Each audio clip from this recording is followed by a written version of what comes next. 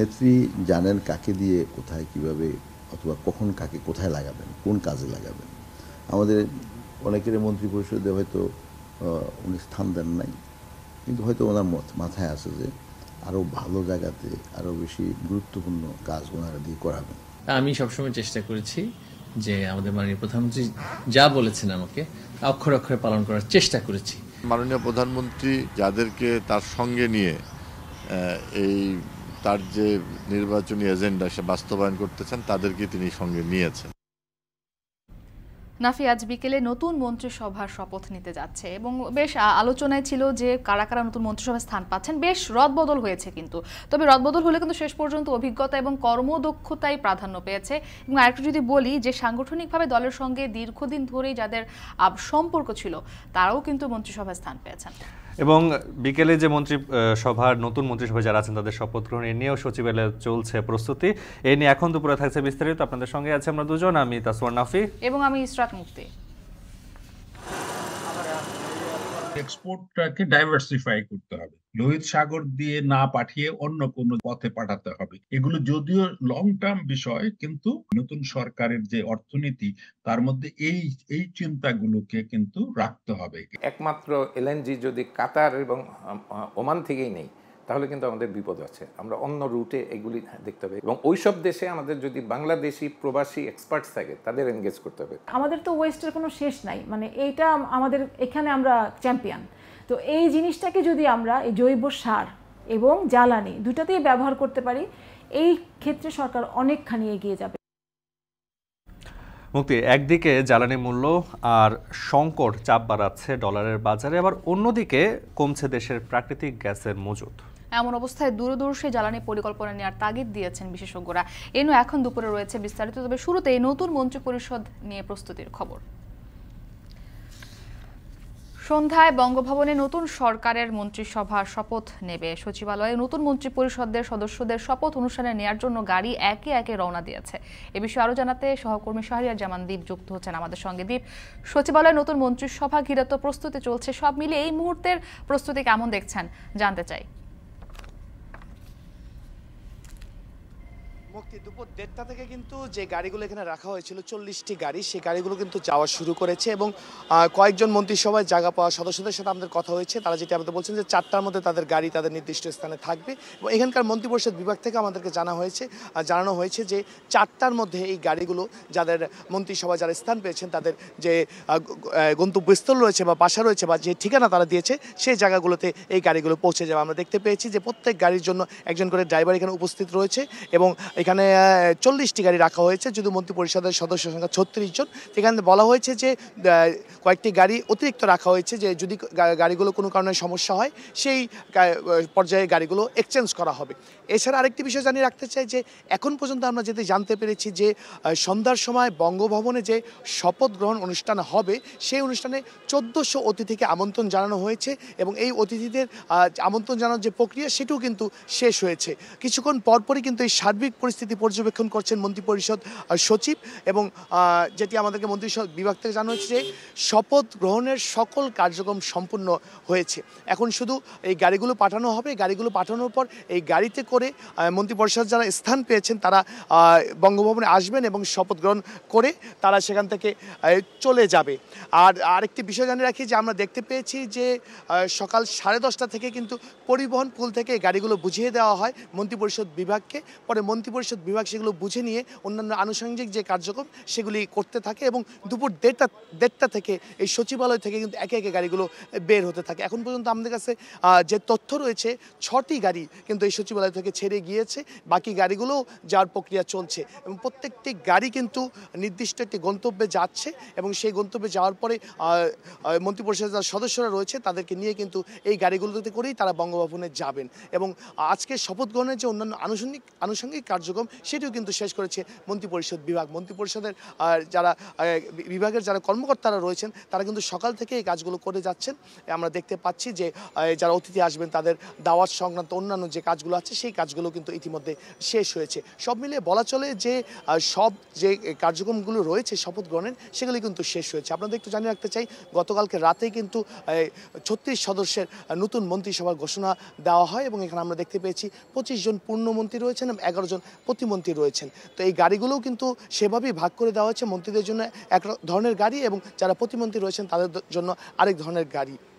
এবং একটু জানিয়ে রাখতে চাই 36 সদস্যের মন্ত্রিসভায় 2 জন কিন্তু টেকনোক্রেট মন্ত্রী রয়েছে, তাদের জন্য কিন্তু এখান থেকে গাড়ি পাঠানো হচ্ছে। অর্থাৎ 36 সদস্যের সবাইকে কিন্তু গাড়ি দেওয়া হচ্ছে এই মন্ত্রিপরিষদ বিভাগ থেকে এবং এই গাড়িগুলো কিন্তু সকাল থেকেই রেডি রাখা হয়েছে এবং দুপুর 1:30 থেকে কিন্তু গাড়িগুলি এক একটি গন্তব্যে পাঠানো হচ্ছে। এবং আমরা যতটুকু জানতে পেরেছি যাদের বাসায় গাড়িগুলো যাচ্ছে এবং মন্ত্রিপরিষদ বিভাগ থেকে দুটো জায়গা থেকে কিন্তু আমাদেরকে বলা হয়েছে যে 4টার মধ্যে সবার বাসায় গাড়ি পৌঁছে যাবে এবং এখানকার যে প্রস্তুতি সেই প্রস্তুতিতেও কিন্তু আমরা একই বিষয়টি দেখতে পেয়েছি। ইতিমধ্যে বেশ কিছু গাড়ি রওনা দিয়েছে, অনেকগুলো গাড়ি রওনা দিচ্ছে, অর্থাৎ যে জায়গাটি যাবে গন্তব্য বুঝে কিন্তু এখান থেকে গাড়িগুলো পাঠানো হচ্ছে যে একটি জায়গায় যেতে কতক্ষণ সময় লাগতে পারে, পৌঁছাতে কী ধরনের সময় লাগতে পারে, সার্বিক বিষয়গুলো চিন্তা করে কিন্তু গাড়িগুলো পাঠানো হচ্ছে। গাড়িগুলোর সাথে একজন কর্মকর্তাও যাচ্ছে, কয়েকটি গাড়ির সাথে আমরা দেখতে পেয়েছি যে মন্ত্রিপরিষদ বিভাগের যারা কর্মকর্তা রয়েছেন তারা যাচ্ছেন। এবং সার্বিকভাবে যদি বলতে পারি মুক্তি, এখানকার যে সবশেষ অবস্থা যে সন্ধ্যা 7টায় বঙ্গভবনে যে শপথ গ্রহণ, সেই শপথ গ্রহণের সকল কার্যক্রম সম্পন্ন হয়েছে এবং গাড়ি পাঠানোর প্রক্রিয়া ইতিমধ্যে শুরু হয়ে গেছে এবং অল্প কিছুক্ষণের মধ্যে আমরা জানতে পেরেছি যে সবগুলো গাড়ি এখান থেকে একে একে নির্দিষ্ট গন্তব্যের উদ্দেশ্যে ছেড়ে যাবেন। মুক্তি, এই ছিল আসলে আমার কাছে এখান থেকে সবশেষ। সচিবালয় থেকে যুক্ত ছিলেন শাহরিয়ার জামান দেব। 37 সদস্যের মন্ত্রী পরিষদে এবার একেবারেই নতুন মুখ 14 জন, বাকিরা একাধিকবার ছিলেন মন্ত্রীর দায়িত্বে। সে হিসেবে অভিজ্ঞতার ঘাটতি নেই নতুন ক্যাবিনেটে। এছাড়া কর্মদক্ষতা ও নিজ পেশায় সফল এমন ব্যক্তিরাও স্থান পেয়েছেন মন্ত্রিসভায়। এছাড়া বিবেচনায় ছিল সাংগঠনিক অবদানও। সব মিলিয়ে পেশাদারিত্ব ও নতুনত্বের মিশেলে গঠিত হয়েছে এবারের মন্ত্রিসভা। জাহিদ হাসানের প্রতিবেদন। নোয়াখালী 5 থেকে নির্বাচিত সংসদ সদস্য আওয়ামী লীগ সাধারণ সম্পাদক ওবায়দুল কাদের। তিনি টানা 3বারের সাধারণ সম্পাদকও। আওয়ামী লীগ শেখ হাসিনার নেতৃত্বে 1996 সালে প্রথম এবং 2009 সাল থেকে টানা 4র্থবার রাষ্ট্র ক্ষমতার সুযোগ পায়। এই 5বারই শেখ হাসিনার মন্ত্রিসভায় ছিলেন ওবায়দুল কাদের। এই সুযোগ আর কারো হয়নি। আওয়ামী লীগের 2 জন যুগ্ম সাধারণ সম্পাদক হাসান মাহমুদ ও ডাক্তার দীপুমণি টানা 4র্থবারের সরকারের 3 দফায় মন্ত্রী পরিষদে আছেন। এবারও থাকছেন পূর্ণমন্ত্রীর দায়িত্বে। টানা 3য়বারের মতো আইনমন্ত্রী আনিসুল হকও থাকলেন অপরিবর্তিত। আইন আদালত পাড়ার অনেক ইস্যুতে গণমাধ্যমে সোচ্চার ছিলেন তিনি। দগ্ধ রোগীদের চিকিৎসা সেবায় পেশাগত সুনাম অর্জন এবং বার্ন ও সার্জারি বিষয়ক চিকিৎসা সেবার পরিধি বাড়াতে অবদান রাখায় এবারের মন্ত্রিসভায় ডাক্তার সামন্তলাল সেনকে বেছে নিয়েছেন আওয়ামী লীগ সভাপতি শেখ হাসিনা। রূপপুর পারমাণবিক বিদ্যুৎ কেন্দ্র সহ বিজ্ঞান ও প্রযুক্তি বিষয়ক মন্ত্রণালয়ের সফলতার কারণেই এবারও টেকনোক্র্যাট কোঠায় মন্ত্রী হিসাবে স্থপতি ইয়াফেস ওসমানকেই বেছে নিয়েছেন প্রধানমন্ত্রী। দীর্ঘ রাজনীতি থেকে প্রথমবার মন্ত্রী হচ্ছেন আব্দুর রহমান, জিল্লুল হাকিম, উপাধ্যক্ষ আব্দুস শহীদ। এছাড়া দীর্ঘ সময় ধরে বিসিবিকে নেতৃত্ব দেয়া নাজমুল হাসান পাপনও পূর্ণমন্ত্রীর দায়িত্ব নিয়ে এসেছেন মন্ত্রী পরিষদে। তিনি সাবেক রাষ্ট্রপতি জিল্লুর রহমান 21 আগস্ট গ্রেনেড হামলায় প্রয়াত নেত্রী আইবি রহমানের সন্তান। মাঝে বিরতি দিয়ে দ্বিতীয়বার মন্ত্রী পরিষদে জায়গা পেলেন আওয়ামী লীগের প্রেসিডিয়াম সদস্য জাহাঙ্গীর কবির নানক। ব্যতিক্রমী চমক হচ্ছেন ঢাকা 12 আসনের সংসদ সদস্য আসাদুজ্জামান খান কামাল। স্বাধীনতার পর তিনি প্রথম কোনো রাজনীতিবিদ যিনি টানা 3বার স্বরাষ্ট্র মন্ত্রণালয়ের দায়িত্ব পালনের সুযোগ পেয়েছেন। পুরো দায়িত্ব পালনকালে কোনো বিতর্কিত মন্তব্যের অভিযোগ নেই তার বিরুদ্ধে। সে কারণে এবারও মন্ত্রিসভায় স্থান পেয়েছেন তিনি। 1996 থেকে 2001 সাল পর্যন্ত বাংলাদেশ ক্রিকেট বোর্ডের দায়িত্ব পালন করার পর অনেক দিনেই সরকারের বড় কোনো পদে ছিলেন না সাবের হোসেন চৌধুরী। সেবার পেয়েছিলেন নৌ পরিবহন ও স্থানীয় সরকার মন্ত্রণালয়ের উপমন্ত্রীর দায়িত্ব। 2014 সালে ইন্টার পার্লামেন্টারি ইউনিয়ন আইপিও সভাপতি নির্বাচিত হয়েছেন তিনি। আন্তর্জাতিক যোগাযোগ ও জলবায়ু পরিবর্তনজনিত ক্ষতি মোকাবেলায় দাতাদের সঙ্গে দর কষাকষিতে তার অবদানের স্বীকৃতি পেয়েছেন পূর্ণমন্ত্রী হয়ে।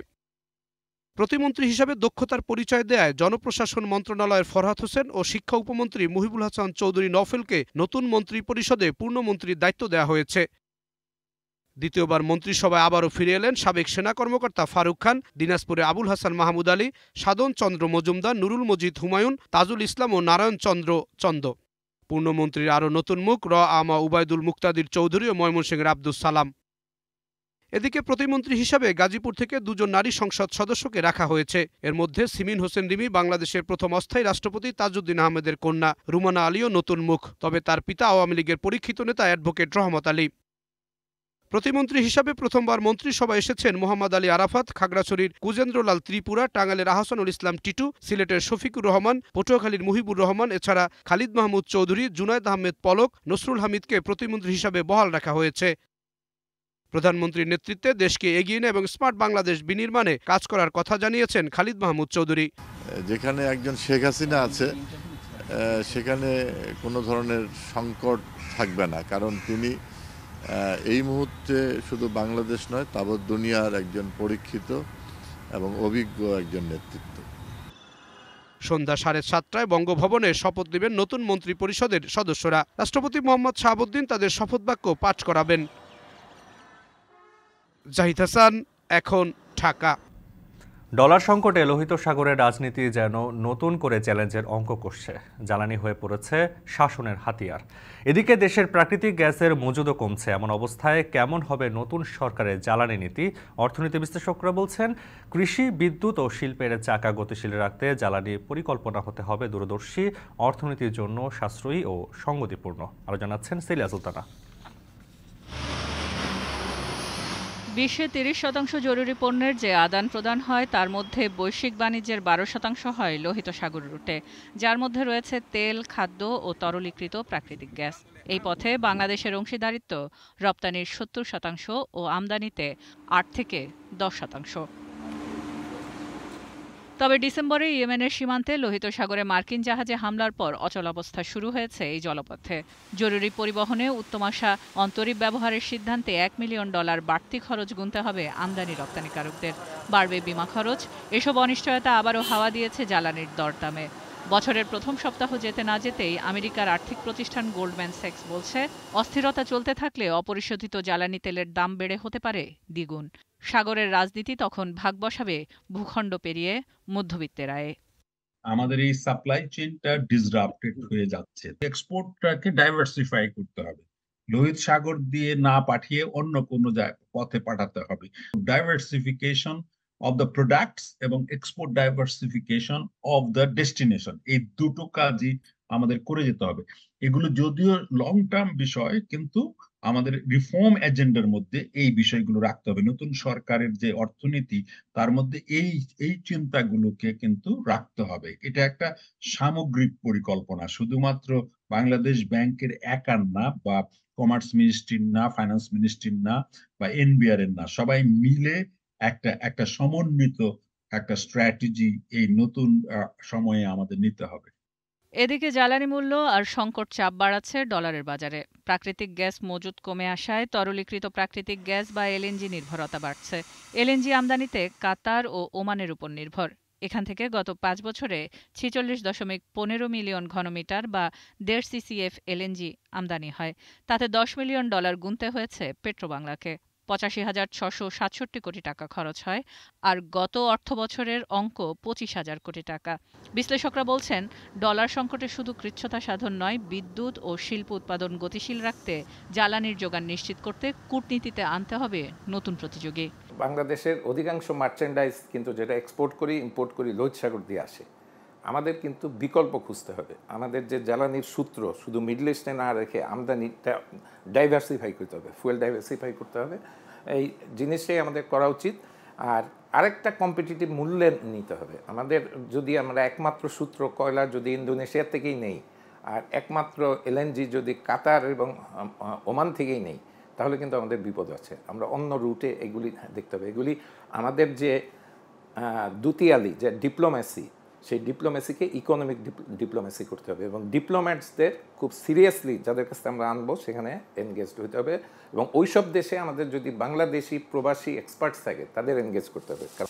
অর্থনীতিতে কৃষির অংশগ্রহণ এখনও শিল্প থেকে বেশি, তাই সামষ্টিক অর্থনীতিতে কৃষকের যৌক্তিক অংশীদারিত্ব, কৃষি পণ্যের লাভের অংশ পৌঁছানো ও সোলারের মাধ্যমে জ্বালানি নিশ্চয়তা কৃষিতে ভর্তুকির চাপ থেকে কিছুটা স্বস্তি দিতে পারে সরকারকে এই সংকটে। কৃষক যদি তার ন্যায্য মূল্যটা পায়, সে যদি মানে মূল্যটা নিয়ে স্যাটিসফাইড থাকে, এখন যেটা সে 5 টাকায় বিক্রি করছে সেটা যদি 15 টাকায় বিক্রি করে, তখন তার এখানে খরচ করতে কোনো কষ্ট হবে না। হ্যাঁ, সে তো উৎপাদন খরচের চেয়ে অনেক বেশি টাকা পাচ্ছে, কিন্তু আমরা ওই জায়গাটা তো নিশ্চিত করতে পারছি না, যার কারণে সাবসিডির উপরেই নির্ভরশীল থাকতে হচ্ছে। সোলারের মাধ্যমে কিন্তু ইরিগেশনে এখন অনেক আমরা জ্বালানি খরচ বাঁচাতে পারছি। দুটো জিনিস, একটা হচ্ছে যে জৈব সার করা, ওয়েস্ট থেকে আমাদের জৈব সারও হবে, আর একটা হচ্ছে ওয়েস্ট থেকে আমরা জ্বালানিও পাবো। এটা মানে আমাদের তো ওয়েস্টের কোনো শেষ নাই, মানে এইটা আমাদের এখানে আমরা চ্যাম্পিয়ন। তো এই জিনিসটাকে যদি আমরা এই জৈব সার এবং জ্বালানি দুটাতেই ব্যবহার করতে পারি, এই ক্ষেত্রে সরকার অনেকখানি এগিয়ে যাবে। 2025 সাল নাগাদ দেশে 615 মিলিয়ন ঘনফুট গ্যাসের যোগান নিশ্চিতে পুরনো কূপ সংস্কারের সাথে সাথে নতুন গ্যাস ক্ষেত্র অনুসন্ধান করছে পেট্রোবাংলা। জ্বালানি বিশেষজ্ঞরা মনে করেন, গ্যাস অনুসন্ধান ও উত্তোলনে দেশের জনশক্তি কাজে লাগালে এলএনজি নির্ভরতা কমে আসবে, সাশ্রয় হবে ডলার। সেলিয়া সুলতানা, এখন, ঢাকা। লোহিত সাগরে হুতি বিদ্রোহীদের হামলা শুধু জ্বালানিতে নয়, নিত্যপণ্য ও ভোগ্যপণ্য আমদানি রপ্তানিতেও সংকট তৈরি হয়েছে বিশ্বজুড়ে। আক্রমণের আতঙ্কে রয়েছে শিপিং কোম্পানিগুলো। এখনও বন্ধ রয়েছে 12টি শিপিং কোম্পানির পণ্য পরিবহন। এই পরিস্থিতি বেশি দিন চলতে থাকলে অস্থির হয়ে উঠতে পারে আন্তর্জাতিক পণ্য বাজার। জাহানারা ভুইয়ার প্রতিবেদন। লোহিত সাগরে পণ্যবাহী জাহাজে আক্রমণ অব্যাহত রেখেছে ইয়েমেনের হুথি বিদ্রোহীরা। টানা 2 মাস ধরে চলা এই ঘটনার জল গড়িয়েছে বহুদূর। হামাস ইসরায়েল যুদ্ধ শুরুর পর 19 নভেম্বর ইসরায়েলের মালিকানাধীন একটি কার্গো শিপে নাটকীয় অভিযান চালায় হুথিরা। এর কিছুক্ষণ পরই সামাজিক যোগাযোগ মাধ্যমে সেই ভিডিও প্রকাশ করে তারা। এমনকি জাহাজ থেকেও ইসরায়েলকে লক্ষ্য করে মিসাইল ছোড়ে তারা। তাদের দাবি, ফিলিস্তিনের সাধারণ মানুষের কাছে খাবার ও ওষুধ না পৌঁছালে এই পথ দিয়ে কোনো মালামাল পার হতে পারবে না। সেই সঙ্গে বাণিজ্যিকভাবে দুর্বল করে দেয়া হবে ইসরায়েলকে। হুতিদের দাবি, লোহিত সাগর দিয়ে ইসরায়েলের আমদানি রপ্তানি বন্ধ হয়ে গেলে দেশটির অভ্যন্তরীণ চাহিদা মেটাতে বড় ধরনের চ্যালেঞ্জের মুখে পড়বে নেতানিয়াহু সরকার। সৌদি আরব ও যুক্তরাষ্ট্রের অভিযোগ, হুতিদের এমন কর্মকাণ্ডের পুরোপুরি পৃষ্ঠপোষকতা করছে ইরান। বিশ্লেষকদের ধারণা, দীর্ঘদিন ধরে ইসরায়েল ও মধ্যপ্রাচ্য থেকে যুক্তরাষ্ট্রকে মুছে ফেলতে কাজ করছে তেহরান, আর ইরানের উদ্দেশ্য হাসিলেই মাঠে নেমেছে বিদ্রোহী হুথিরা। গোষ্ঠীটির শীর্ষ নেতা মোহাম্মদ আলী আল হুথি শুক্রবার বিবিসিকে দেয়া এক সাক্ষাৎকারে লোহিত সাগরে তাদের অভিযান অব্যাহত থাকার কথা জানান। পাশাপাশি ফিলিস্তিনিদের উপর অত্যাচার বন্ধ না হলে সুয়েজ খাল দিয়ে পণ্যবাহী জাহাজ চলাচল একেবারে বন্ধ করে দেওয়ার হুঁশিয়ারি দিয়েছেন গোষ্ঠীটির নেতারা। এরই মধ্যে ডেনমার্ক ভিত্তিক জায়ান্ট শিপিং কোম্পানি মায়ার্স সহ 12টির বেশি শিপিং কোম্পানি সুয়েজ খাল দিয়ে তাদের জাহাজ চলাচল বন্ধ রেখেছে। বাণিজ্যিক জাহাজগুলো আফ্রিকার Cape of good hope root ব্যবহার করতে বাধ্য হচ্ছে, আর এটাই বড় অর্জন বলে মনে করছেন হুতিরা। আর একে আন্তর্জাতিক চ্যালেঞ্জ হিসেবে দেখছে ওয়াশিংটন ও তেল আবিব। আন্তর্জাতিক আইন অমান্য করে লোহিত সাগরে কার্গো জাহাজে আক্রমণে বাড়ছে পশ্চিমাদের দুশ্চিন্তা, ক্ষতিগ্রস্ত হচ্ছে গ্লোবাল সাপ্লাই চেইন। এদিকে সুয়েজ খালের পরিবর্তে আফ্রিকার রুট ব্যবহার করলে 10 দিন অতিরিক্ত সময় লাগে মালবাহী এসব জাহাজের। এতে সময়ের সঙ্গে বাড়ছে পরিবহন খরচও, যার প্রভাব পড়তে যাচ্ছে আন্তর্জাতিক পণ্য বাজারে। জাহানারা ভুঁইয়া, এখন, বিশ্ব। রাজধানীর বসুন্ধরা আন্তর্জাতিক কনভেনশন সেন্টারে চলছে 4 দিনের তৈরি পোশাক শিল্প পণ্যের আন্তর্জাতিক প্রদর্শনী। সেখানে আছেন সহকর্মী মরিয়ম আজিজ মরিন, যুক্ত হচ্ছে তার সাথে। মরিম, সেখানে যে প্রদর্শনীতে পোশাকগুলো রয়েছে সেগুলো বিদেশি ক্রেতা বিক্রেতা সেখানে দেখছেন কেমন সংখ্যা? এছাড়া মেলা থেকে আয়োজকদের প্রত্যাশা কি?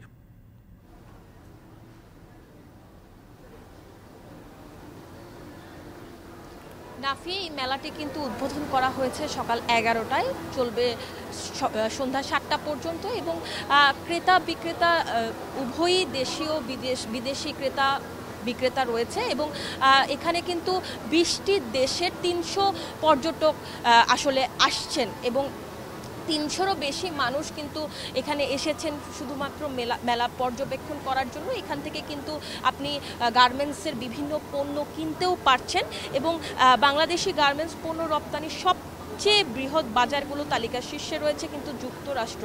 তো যুক্তরাষ্ট্রে যে পণ্যের বাজারগুলো রয়েছে সেখান থেকেও কিন্তু মানুষজন অনেক এসেছেন এবং মেলা পর্যবেক্ষণ করছেন এবং মেলা দেখছেন। অনেকে আবার অর্ডার দিয়ে যাচ্ছেন পণ্যের। প্রযুক্তির সর্বোচ্চ ব্যবহার নিশ্চিত করতে এবং অটোমেশন পদ্ধতির প্রযুক্তিগত পণ্য গার্মেন্টস সংশ্লিষ্টদের কাছে পৌঁছে দিতেই কিন্তু এই মেলার আয়োজন করা হয়েছে। পোশাক শিল্পে আরএমজি এখন লেজার কাটা, 3D প্রিন্টিং সহ বিভিন্ন পণ্য কিন্তু ব্যবহার করা হচ্ছে, যা কাজের গতি বাড়িয়ে দিচ্ছে নাফি। এছাড়া spinning technique, knitting machine, laser প্রিন্টিংগুলো, nano প্রযুক্তি এখানে ব্যবহার করে এই খাতের শিল্প প্রতিষ্ঠানগুলো এগিয়ে যাচ্ছে। এই শিল্প প্রতিষ্ঠানগুলোকে এগিয়ে নেওয়ার জন্যই কিন্তু এই এক্সপোটির আয়োজন করা হচ্ছে এবং নামি দামি ব্র্যান্ডের সব যন্ত্রপাতি রয়েছে এখানে, যেগুলোতে আসলে ব্যবহার করা হয়েছে সর্বাধুনিক সব প্রযুক্তি। যেসব যন্ত্রপাতির ব্যবহারের ফলে আসলে কমে আসবে শ্রমশক্তি এবং প্রযুক্তি নির্ভর হয়ে পড়বে গার্মেন্টস খাত। এটাই আসলে এই মেলাটির মূল লক্ষ্য এবং দেশি বিদেশি বিভিন্ন ক্রেতা বিক্রেতা এখানে আসছেন এবং মেলা দেখছেন, পর্যবেক্ষণ করছেন। এবং আমি যদি বলতে চাই যে এই মেলা হচ্ছে 4 দিন চলবে এবং সকাল 11টা থেকে শুরু হয়ে সন্ধ্যা 7টা পর্যন্ত চলবে এবং আপনি জানেন যে সবার জন্য কিন্তু, আমি আগেরবারও বলেছিলাম যে সবার জন্য কিন্তু এই মেলাটি উন্মুক্ত। সবাই এখানে আসতে পারবেন, পণ্যগুলো দেখতে পারবেন এবং কিনতে পারবেন। নাফি, এখান থেকে এই ছিল আমার কাছে সর্বশেষ। তৈরি পোশাক শিল্পর পণ্য আন্তর্জাতিক প্রদর্শনী চলছে রাজধানীর বসুন্ধরা আন্তর্জাতিক কনফারেন্স সেন্টার। সেখান থেকে যুক্ত ছিলেন সহকর্মী মরিয়ম আজিজ মৌরিন। দিন দিন দেশের সড়ক মহাসড়কে বাড়ছে দুর্ঘটনা। সড়ক দুর্ঘটনা এবং এর প্রভাবে ক্ষয়ক্ষতির আর্থিক পরিমাণ বছরে 17 থেকে 19 হাজার কোটি টাকা। দুর্ঘটনার কারণে বছরে জিডিপির 1.6% হারাচ্ছে বাংলাদেশ। বিশেষজ্ঞরা বলছেন, সড়ক দুর্ঘটনা দেশের প্রবৃদ্ধি ও মানব উন্নয়নকে দুর্বল করে দেয়। জাবেদ আব্দুল্লাহর প্রতিবেদন। দিনের কাজের ব্যস্ততার মাঝে কিংবা কোনো আনন্দ সময়ে আমাদের স্তম্ভিত করে দেয় টেলিভিশন বা সামাজিক যোগাযোগ মাধ্যমে ভেসে ওঠা কোনো ছবি বা খবরটি সড়ক দুর্ঘটনায় বন্ধু স্বজন হারানোর। কাছের মানুষ না হলেও যে কোনো মর্মান্তিক দুর্ঘটনা মুহূর্তের জন্য হলেও আমাদের হৃদয়কে নাড়া দিয়ে যায়। বিশ্ব স্বাস্থ্য সংস্থার বরাত দিয়ে বুয়েটের এআরআই তথ্য বলছে, গড়ে প্রতিদিন সড়কে 7 থেকে 8 জন মানুষ প্রাণ হারাচ্ছেন। সেই সাথে দুর্ঘটনার পর বাড়ছে পরিবহন মেরামত আর আহতদের চিকিৎসা ব্যয়। ওই গাড়িটা এক সাইডের দরজা একেবারে এই আরেক গাড়ির সাথে লাগি উড়ি গেছে, প্রায় আমার 1 লক্ষ টাকার উপরে লাগছে। প্রায় বড় দুর্ঘটনা হইলে তো মনে করেন 4-5 লাখ টাকা লাগে জায়গা, ড্রাইভার হেল্পারের জীবনও জায়গা।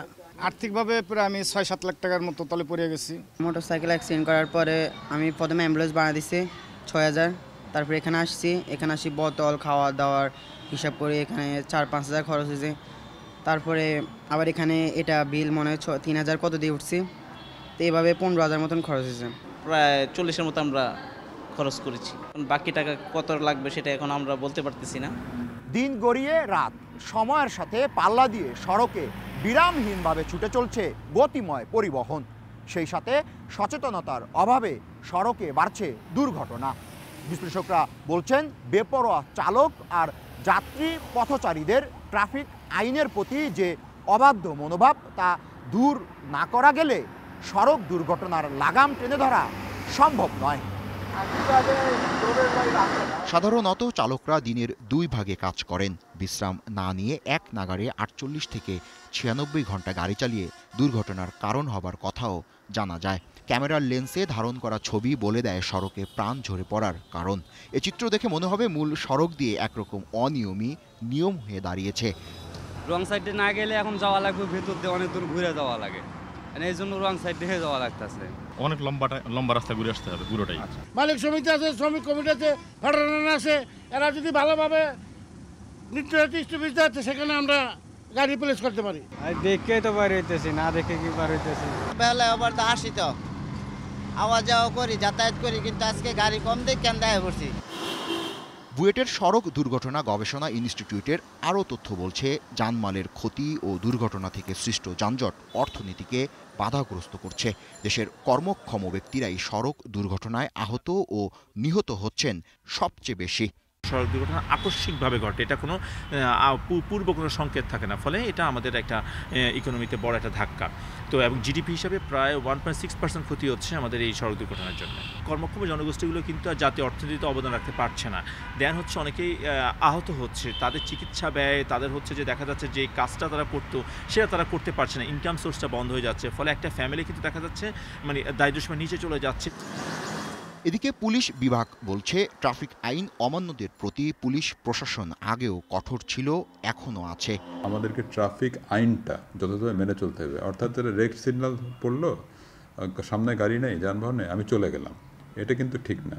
অবকাঠামোগত অনেক উন্নতি হয়েছে, যেখানে যে সুযোগ নাগরিক সুবিধাগুলো আছে সেগুলো যদি আমরা সেই মাইন্ডসেটটা আমার থাকতে হবে যে আমাকে সেই সুবিধাগুলো অ্যাভেল করতে হবে। এগুলো কিন্তু সুষ্ঠু ট্রাফিক ব্যবস্থাপনার স্বার্থেই কিন্তু এগুলো করা হয়েছে। 2019 সালে আগস্ট মাসে জাতীয় সড়ক নিরাপত্তা কাউন্সিলের 26তম সভায় সড়ক পরিবহন খাতে শৃঙ্খলা জোরদারকরণ এবং দুর্ঘটনা নিয়ন্ত্রণে সরকারের পক্ষ থেকে 15 সদস্যের একটি কমিটি গঠন করা হয়েছিল। এই কমিটি 7টি সভার মাধ্যমে দুর্ঘটনার কারণ চিহ্নিত করে প্রতিবেদন জমা দেয়। সভায় সুপারিশগুলো সংযোজন, পরিবর্তন করে অনুমোদন করা হয়। রিকশা, অটোরিকশা ও বিচিত্র ধীরগতির বাহন এখনও সড়ক পথকে রেখেছে ঝুঁকির মধ্যে। জাবেদ আব্দুল্লাহ, এখন, ঢাকা। ভোটার ব্যালটে সিল মারলেও পছন্দের প্রার্থীর প্রতীকে যোগ হয়নি সেই ভোট। নিয়ম মেনে ব্যালটে ভোট দিতে না পারায় সেই ভোট যোগ হয়েছে বাতিলের তালিকায়। ভোট প্রদানে অজ্ঞতা দূর করতে সচেতনতা বাড়ানোর কথা বললেন জেলা রিটার্নিং কর্মকর্তা। সাইফুল সাগরের ক্যামেরা জানাবেন হেদায়েতুল ইসলাম বাবু। ভোটাররা কেন্দ্রে গিয়ে পছন্দের প্রতীকে ভোট দিয়েছে ঠিকই, কিন্তু গণনায় কোনো প্রার্থীর নামের পাশে যোগ হয়নি সেই ভোট। দিনভর ভোট গ্রহণের পর গণনা শেষে ফলাফলে দেখা যায় বৈধ ভোটের বাইরে বাতিলকৃত ভোটের সংখ্যাও কম নয়। উত্তরের জেলা বগুড়ায় দ্বাদশ জাতীয় সংসদ নির্বাচনে 27% ভোটার ভোট দিলেও তার মধ্যে প্রায় 3% ভোটই বাতিল হয়েছে। গেল একাদশ জাতীয় সংসদ নির্বাচনে যা ছিল 1.2%। অনেকে তাদের পছন্দের কাঙ্ক্ষিত প্রার্থীকে ভোট না দিয়ে ইচ্ছে করে হয়তোবা 2-3টা মার্কাতে ভোট দেয়, অথবা একাধিক মার্কাতে ভোট দেয়, অথবা ওখানে ভোট বাতিল করার জন্যই কেউ কেউ ইচ্ছাকৃতভাবেই করতে পারে।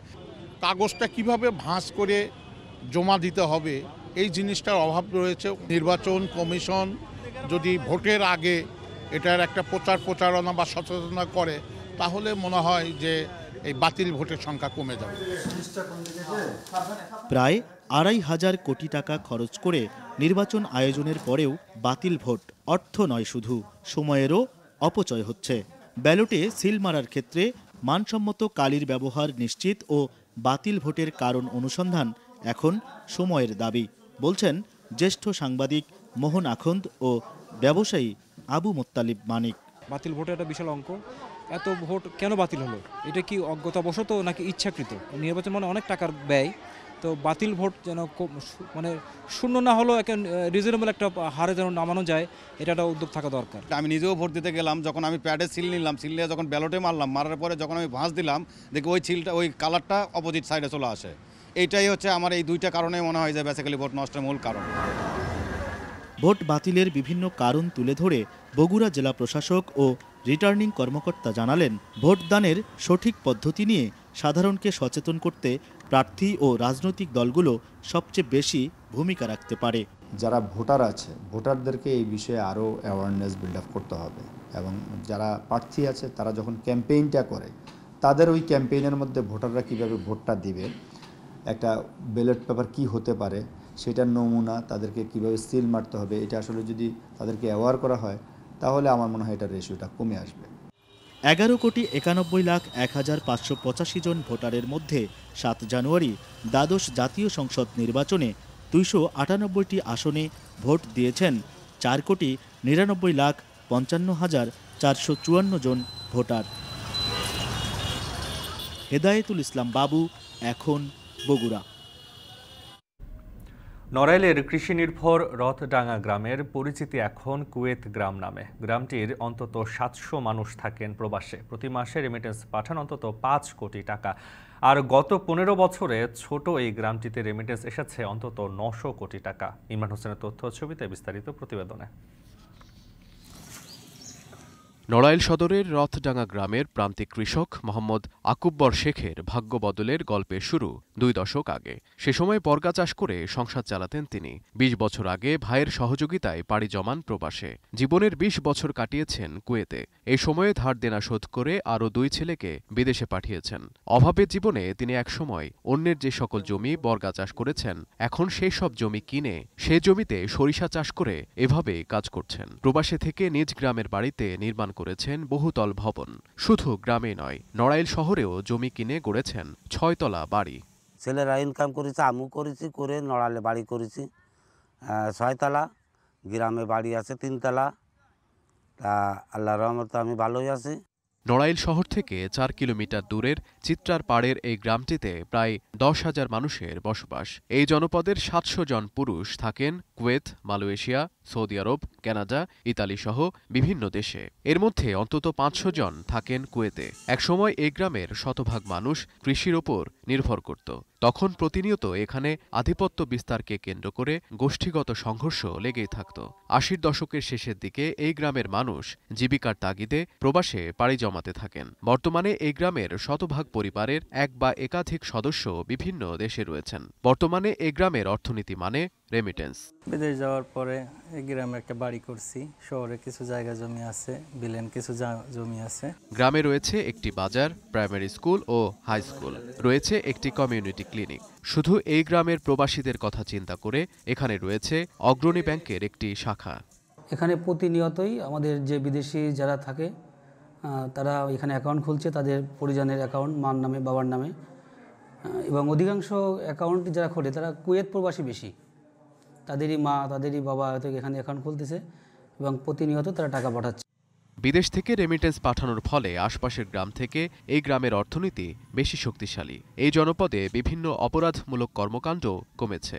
আমাকে দেশের জন্য উপকার এই রেমিটেন্স পাঠানোর জন্যই, এবং যত টাকা সবচেয়ে বেশি উপকার যে সেই সময় যে ধরনের ঝামেলা ছিল সেই ধরনের ঝামেলা বর্তমান মোটেই নাই।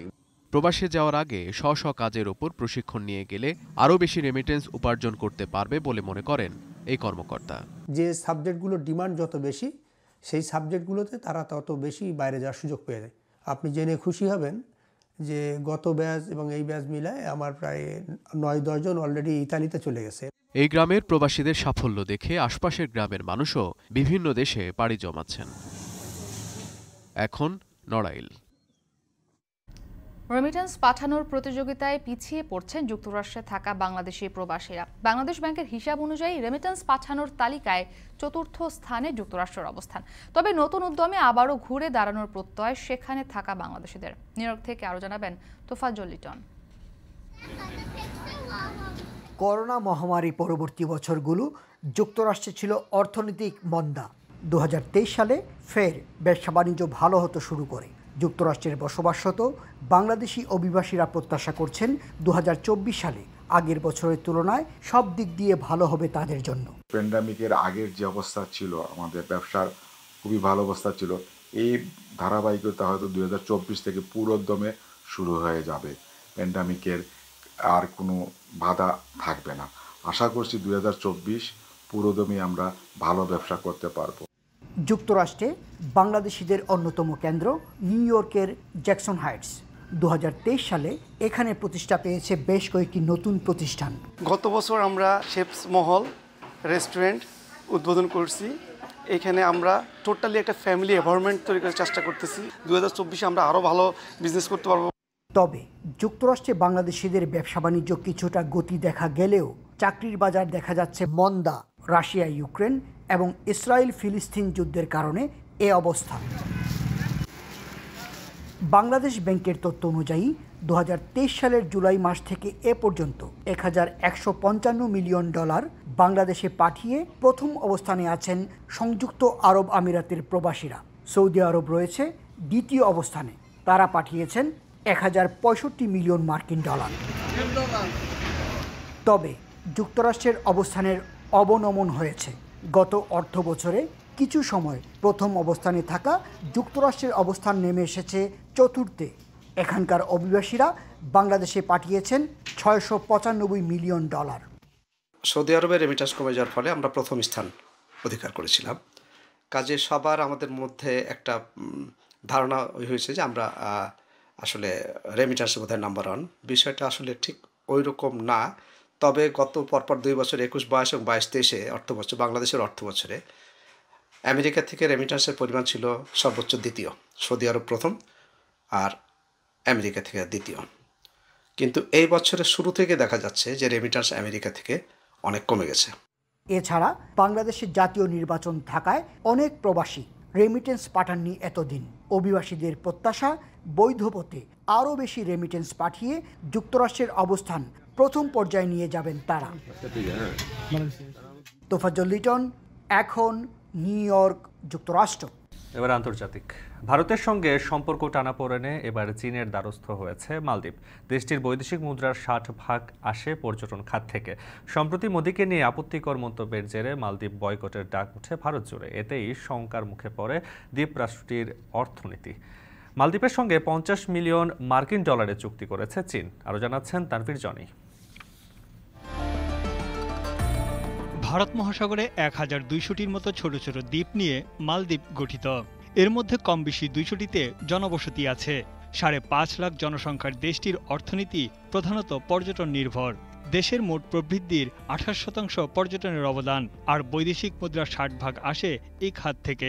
এছাড়া সমুদ্র সম্পদ ও জাহাজ নির্মাণ শিল্প মালদ্বীপের অর্থনীতিকে গতিশীল রেখেছে। মালদ্বীপে পর্যটকদের বড় একটি অংশ ভারতের। ভারতীয় ধনী ও উচ্চবিত্তদের ছুটি কাটানোর প্রথম পছন্দের জায়গা মালদ্বীপ। তবে মোদির লাক্ষাদ্বীপ সফরের পোস্টে মালদ্বীপের 3 মন্ত্রীর আপত্তিকর মন্তব্যের জেরে ভারত মালদ্বীপের কূটনৈতিক টানাপোড়েন শুরু। এ ঘটনায় নিঃশর্ত ক্ষমা ও দুঃখ প্রকাশ করে মালদ্বীপের পর্যটন সংস্থাগুলো। অন্যদিকে 3 মন্ত্রীকে বরখাস্ত করে মালদ্বীপ সরকার বলছে এসব মন্তব্যের সঙ্গে সরকারের কোনো সম্পর্ক নেই, তবে লাভ হয়নি খুব একটা। মালদ্বীপ ভ্রমণ বয়কটের ডাকে সাড়া দেয় সাধারণ ভারতীয় থেকে তারকা সবাই। এগিয়ে আসে ভারতীয় ট্রাভেল কোম্পানিগুলো। এতেই বিপাকে পড়ে দ্বীপরাষ্ট্রটি। ইতোমধ্যে মালদ্বীপে 14,000-এরও বেশি হোটেল ও বিমান বুকিং বাতিল করেছে ভারতীয়রা। দেশটিতে হোটেল ভাড়া কমে গেছে 20% পর্যন্ত। Our company recently has decided that we will not promote and we will not take further bookings of Maldives from India. There are about 3 lakh passengers who fly every year from India to Maldives. So we are letting go of this business as an opportunity to promote our homegrown destination like Lakshadweep. Bharat থেকে পর্যটকরা মুখ ফেরানোই এবার চীনের দুয়ারে কড়া নাড়ছে মালদ্বীপ। চীন সফরে গিয়ে আরও বেশি চীনা পর্যটক পাঠাতে অনুরোধ জানান প্রেসিডেন্ট মুইজু। ভারত মহাসাগরে পর্যটন শিল্প উন্নয়নে $50 মিলিয়ন চুক্তি স্বাক্ষর করেছে 2 দেশ। ভারতের ধারণা মালদ্বীপ চীনের দিকে ঝুঁকছে, তবে ভারত চায় না তার ঘরের কাছে চীনের কোনো ঘাঁটি থাকুক। পিপলস ন্যাশনাল কংগ্রেস নেতা মুইজুর নির্বাচনী এজেন্ডায় ছিল মালদ্বীপকে ভারতের প্রভাবমুক্ত করা। প্রেসিডেন্ট নির্বাচিত হয়েই 75 ভারতীয় সেনাকে ফেরত পাঠানোর নির্দেশ দেন। এছাড়া সরকার গঠনের পর মালদ্বীপের প্রেসিডেন্টের সফরের তালিকায় প্রথমেই থাকে ভারত। তবে মুইজু প্রথম সফরে যান ভারতের মানবাধিকার রক্ষার করা সমালোচক তুরস্কে, এরপরই যান চীনে। মালদ্বীপের রাজনীতিকদের একটি বড় অংশ মনে করেন মালদ্বীপ সরকারের উচিত ভারতের কাছে ক্ষমা চাওয়া। তানভীর জনি, এখন বিশ্ব। ইসরায়েলের বিরুদ্ধে গণহত্যার অভিযোগে আন্তর্জাতিক আদালতে 2 দিন ব্যাপী মামলার যুক্তিতর্ক শুনানি শুরু হয়েছে। তবে সব অভিযোগ অস্বীকার করছে ইসরায়েল। এদিকে লোহিত সাগরে হুতিদের ঠেকাতে জাতিসংঘে একটি প্রস্তাব পাশ হয়েছে। যুক্তরাষ্ট্রের নেতৃত্বাধীন টাস্ক ফোর্সে একসঙ্গে কাজ করার প্রতিশ্রুতি দেন বিশ্ব নেতারা। যদিও ভোটদানে বিরত ছিল চীন, রাশিয়া সহ 4 দেশ। তানভীর জনের আরেকটি প্রতিবেদন। গত 29 ডিসেম্বর জাতিসংঘের আন্তর্জাতিক আদালত বা আইসিজিতে ইসরায়েলের বিরুদ্ধে গণহত্যার অভিযোগ এনে মামলা করে দক্ষিণ আফ্রিকা। মামলার আবেদনে বলা হয় ইসরায়েল 1948 সালের জাতিসংঘ গণহত্যা কনভেনশন আইন ভেঙে গাজায় হামলা চালাচ্ছে।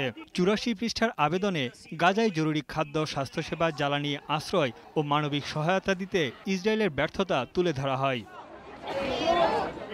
নেদারল্যান্ডসের হেগ শহরে অবস্থিত আন্তর্জাতিক আদালতে মামলার প্রাথমিক কাজ শুরু হয়েছে।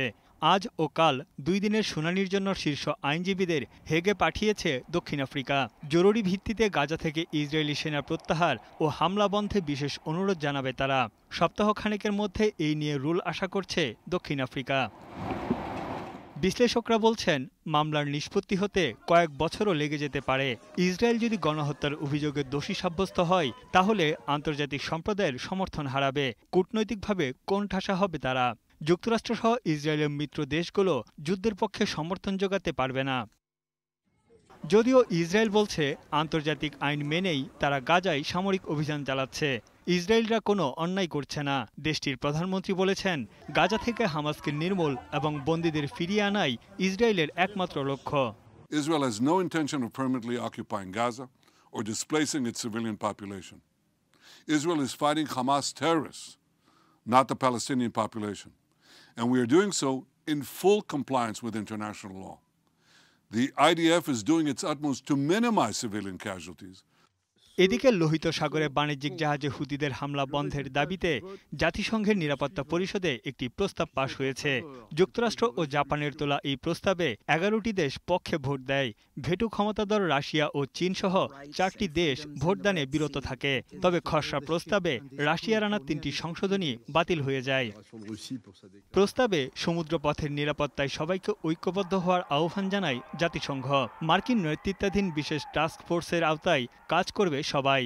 Operation prosperity guardian task force সমুদ্রপথে জাহাজ সুরক্ষায় কাজ করার বৈশ্বিক সংস্থা, যা সম্মিলিতভাবে মেরিটাইম ফোর্সেসের অধীনে কাজ করে। As a maritime nation and as a responsible member of the Security Council, Japan cannot let this continue, and we strongly believe that the Council must speak in a unified voice on this matter to protect maritime security and navigational rights in the Red Sea. জাতিসংঘের প্রস্তাবের প্রতিক্রিয়ায় হুতি গোষ্ঠী জানিয়েছে, তারা বৈধ প্রতিরক্ষা কাঠামোর মধ্যেই সব করছে। প্রস্তাবটিকে রাজনৈতিক খেলা হিসেবে দেখছে ইয়েমেনের এই সশস্ত্র গোষ্ঠী। গাজায় অবিলম্বে যুদ্ধ বন্ধ করতে নিরাপত্তা পরিষদকে আহ্বান জানায় তারা। তানভীর জনি, এখন বিশ্ব। শেষ করছি এখন দুপুর। এখন টেলিভিশন ওয়েবসাইটে দেখতে ভিজিট করুন www.ekhon.tv। এছাড়া ফেসবুক দেখতে ভিজিট করুন facebook.com/tv.ekhon এবং ইউটিউবে দেখতে ভিজিট করুন youtube.com/c/ekhon tv।